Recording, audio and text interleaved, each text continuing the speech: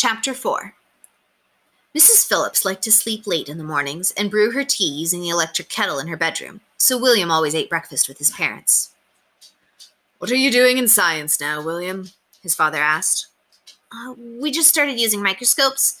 It's kind of boring because Mrs. Phillips and I have been doing it for ages. Right now we're looking at frogs' eggs. What about history? His mother asked as she stirred her coffee. Still on the Spanish settlers? No, Southwest Indians now. I have to write a paper on how to build an adobe house. Maybe your father could help you. He spent some time in Arizona. "I was only 15 at the time, Anne," his father said. "And those were the days when I wanted to be a movie star, so I didn't pay much attention to the local architecture." He winked at William. William pushed his soggy cereal around in the bowl. He had to get the spotlight off of himself so he could scrounge some food for the Silver Night. How's your work, Dad? Jim Harrison and I walked over the site for the new house yesterday. Should be an exciting project because of the topography of the land. Really? His mother asked. I would have thought that land behind the school was very flat. While they talked about the Harrisons' house, William slid a piece of toast and half a slice of bacon onto his napkin and tucked them up his shirt sleeve. May I be excused? He asked. I promised Jason I'd meet him early to go over some homework. William's face grew red the way it always did when he tried to lie, but his parents were too busy talking to notice. Anyway, Jason usually got to school early, so William had only told half a lie. Certainly, dear, his mother said with a vague smile. Be careful riding home on your bike this afternoon. She said the same thing every day. See you tonight, said William as he headed up the stairs. Sir Simon, William called softly. I've brought your breakfast. There was no answer. He waited for a minute, half expecting to hear the clank of the small man's metal shoes on the stone staircase. I'll leave it for you in the kitchen. See you later. William crumbled up the bacon and half the toast and piled it on the kitchen table. Maybe I did dream the whole thing, he muttered to himself as he wheeled his bike out of the garage. Jason was waiting for him in the front hall. He and Jason had been best friends ever since the first grade. William was the shortest kid in the class, and Jason wore thick glasses, so they were usually the brunt of everybody's jokes. Hanging out together had helped them develop tough skin and deaf ears. They walked up to the classroom. As usual, they had it to themselves for a few minutes. Nobody else in their class ever got to school early. You're late today. My parents were asking me the usual questions. How's school? How's science? How's history? How's life? You're lucky, Jason said. My parents never ask me anything. That's because your mother's home when you get there in the afternoon. She doesn't think she has to concentrate on you the way my mother does. Yes, she does. She just concentrates on the wrong things. Like, have I practiced the piano and did I put out the garbage? That's why I spend half my life over at your house. Listen, did Mrs. Phillips change her mind about leaving yet? Jason asked. No, William said. But she brought the present she promised. I forgot all about that. What was it? Castle, William said. A castle? William nodded. It's got 4 towers and a complete gatehouse and a chapel and a roof that lifts right off so you can see inside the bedrooms on the 2nd floor. Can I come over this afternoon and see it? William didn't say anything for a moment. He hadn't decided yet whether or not to tell Jason about the Silver Night. The other kids were filing into the classroom. Find your seats, please, the teacher said as he closed the door behind him. Can I? Jason whispered. Not today, okay? I have to go to special gymnastics practice, William lied. Maybe tomorrow. The day seemed to drag by. The Silver Night stayed in the back of William's mind all afternoon, and the teacher had to remind him twice to pay attention. By the time he left school, he'd convinced himself that his adventures the night before, were just a dream. You're home early, Mrs. Phillips said. She was down on her knees by the flagstone walk in the front yard. What are you doing? William asked. Turning over the soil for the border annuals. If the weather stays this warm, I'll be able to get the plants in before I leave. She started to get up. I don't need a snack today, he said quickly. You can finish what you're doing. But I thought we had to practice the backhand springs. I was going to spot you today. I just want to play with the castle for a while first. I'll be down soon. All right, she said, and went back to her digging. He stopped at the kitchen door to glance at her for a moment. The curve of her back, the way her white hair fell down across her cheek, her crisscrossed gardening shoes tucked neatly under her skirt. Everything about her made him feel safe and happy. He grabbed an apple from the bowl on the kitchen table and went up to the attic, turning over and discarding his various plans for making her change her mind about leaving. None of them seemed right. He knew he had to do something soon. He was so distracted by these thoughts that he almost tripped over the castle. "Young man, hold up! Hold up!" cried the Silver Knight, who was standing on the wall walk, waving frantically at William's knee. "Sorry," William said, dropping down beside him. "I was thinking about something else. I didn't see you." Sir Simon looked indignant at the thought that anybody could forget about him. "In your world, sir, I may be small, but in my own I am known as a man to be reckoned with." "I'm sure of that, Sir Simon," William replied quickly. Working his penknife out of his front pocket, he chopped a slice of apple into tiny chunks and put them down on the battlements of the wall. It didn't seem proper to put a knight's food on the floor. "I brought you something to eat," he said. "I'll bring you more after dinner." Sir Simon ate quickly, spearing each piece of apple with his dagger. William lowered the drawbridge, and the knight joined him at the top of the attic stairs, glancing cautiously about him as he scrambled across the wide planks of the floor. William lifted him carefully up onto a trunk that had been pushed against the wall. "To defend yourself against an unseen enemy, you should always keep a wall at your back," Sir Simon remarked as he settled into a comfortable sitting position. "If you don't mind, sir, I want to know where you came from and how you got here," William said. "I thought you would have some questions when you returned, young man. I cannot answer them all." "Can you tell me what you do know, then?" "Certainly.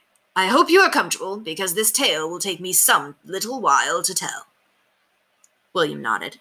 "Yeah, please start." "Very well, then. I was the only son of my father, Lord Aquilia. Let's go with Aquilia. Lord Aquilia, a noble and powerful knight who was, at the end of his life, a very sick man. He contracted an unknown disease that caused his limbs to weaken and shake, so that for days at a time he would be taken to his bed. We called in respected doctors from all over the land, and even across the ocean. They did no good, although they charged a high fee. It cost us dearly to board their servants and stable their horses while they took their time considering the matter of the disease and conferring with one another." At this point, the knight, clearly upset, got to his feet and began pacing back and forth. William was worried he might fall off the edge of his lookout, but after a while he grew calmer and sat down again. "At the time," Sir Simon went on, "there was a wizard in my father's kingdom by the name of Alistair. Some months before my father grew ill, this man had arrived at the castle one morning seeking employment, and my father had taken pity on him. He was a raggle-taggle sort when he first appeared, his robe torn and dusty, and he talked of having travelled long distances and suffered much. From the beginning, I was more suspicious of his story than my father, and pressed Alistair for details. He gave none. At first, Alistair seemed perfectly harmless. He was given a room down near the kitchen, where he sometimes invited me to help him mix up potions and salves that were supposed to straighten crooked bones and settle upset stomachs. He had a wardrobe in the room that he always kept locked, and I noticed he was careful to never open it while I was there. The more I saw of Alistair, the less I really knew him. He was a man of secrets, some of which he told me, but more often I heard tales of the wrongs that had been done to him. The stories were garbled, and I didn't pay much attention to the details, but I sensed even then his desperate need to control people, to have power. Let me give you an example. Around his neck, the wizard wore a length of woven ribbon, from which dangled 3 medals, or tokens. Once, early on in our acquaintance, he pulled the necklace out of his robe and showed it to me. In the middle hung a small flat disc made of lead. At the time, I didn't find it particularly interesting, though I know better now. Hanging from the ribbon on either side of the disc, there were 2 halves of one medal that showed the 2 faces of Janus. They had hinges, and Alistair told me they could be fitted together when necessary, but he preferred to use them separately. The word January comes from Janus, doesn't it? William asked. Precisely, Sir Simon said. I see your education has not been entirely neglected. Janus guards the gates of heaven and looks both ways in time. But the image of Janus on Alistair's necklace had an evil magical power. One half of the token made things small, and the other restored them to their normal size. The symbols beside Janus's head on each surface were different. The side that made things small showed 2 stabs, the instruments of punishment. The other side, 2 keys. I saw him work his magic on a rat. When he pointed the staff side, the rat shrank to the size of a toy. When he used the side with the keys, the rat returned to normal. I am convinced that most of Alistair's magic lay in that necklace, but I never learned much more about it, because after a while he grew secretive around me. Meanwhile, my father grew steadily worse. The doctors were totally mystified. I suppose I was the one who thought of asking Alistair for help, though now I curse myself with the idea. He came and sat by my father's bed and asked all about symptoms and made a long list in some strange language. The next day, the wizard began administering an evil-smelling potion to my father, who took it reluctantly, as the taste was as bad as the odor. To our amazement, he appeared to get better. The palsy seemed less violent, and my father had long periods of peace where he could rest. It was not until much later that I realized the drug that had helped him sleep was also slowly poisoning him. Alistair was hailed as a genius by all of us, and my father insisted that the wizard be given a large bedroom right next to his own. To everybody's relief, the doctors were bundled off to wherever they'd come from. My father became quieter with each passing day, and he slept a great deal. When he was awake, he insisted that Alistair stay near him, for he felt the wizard was responsible for his recovery. I often came in to find them deep in conversation, and my father began to grow suspicious of me and of his own trusted counsel. Alistair was poisoning his mind and his body at the same time. William's legs were beginning to ache, so he shifted position. I'm taking too long to tell this story, Sir Simon said quickly. I will hurry. Just days before my father died, he issued various edicts through Alistair. In these, the counselors were sent on missions to neighboring kingdoms. They objected, knowing my father was near death. It meant that they would have to return to the kingdom through the forest. Alistair had put some kind of spell on the forest to protect our kingdom from attack, and we knew the counselors would not be able to get back through it. We were convinced Alistair controlled my father's every action, but my father would not even see us to listen to our arguments. Alistair had moved his bed to my father's room, and he even ate his meals in there. The counselors had no choice but to leave, and after that, my only friend in the castle was my old nurse, Calendar, who'd been with me since birth. She and I sat up late in the night discussing plans for defeating Alistair, but they came to nothing. My father died at last, and if there is anything I can thank Alistair for, it is that he went peacefully and without pain. But I can never forgive Alistair for turning my father against me. At the end, he would not speak to me at all, saying I had been a traitor to him and to our kingdom. Sir Simon stopped speaking and covered his face for a moment. Then he went on. The day after the funeral, Alistair came to my room and showed me a paper that my father had signed before he died. It proclaimed that Alistair was to succeed my father, as I was not fit to rule. Calendar was with me at the time. I was dressed in a full suit of armor, as I was about to review the guard. I ripped the paper to shreds, and the two of us attacked the wizard. Alistair pulled the necklace from under his robe, pointed the lead disc at me, and mumbled a word. I reached out and snatched at the necklace, which fell off his neck. One half of the Janus medal came away in my hand.